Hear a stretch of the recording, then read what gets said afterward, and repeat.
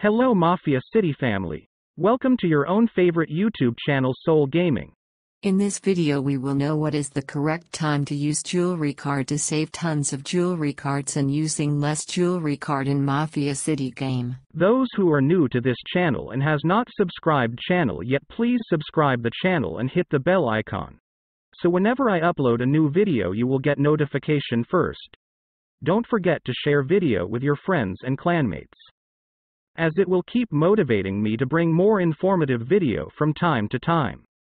We all know that jewelry card are required to upgrade babe skill.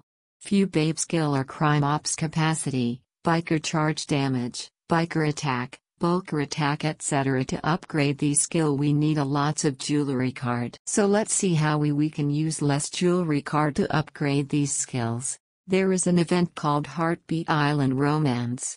And during this event you will get extra 12% benefit on the usage of jewelry cards.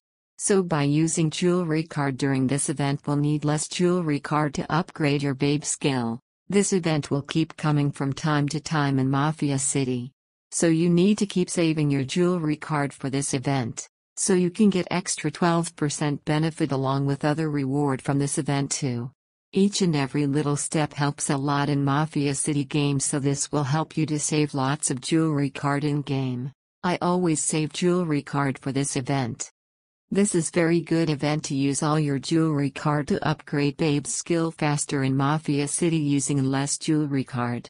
As you can see, these are few babe pics showing you how you can get good stats by upgrading BB's skill.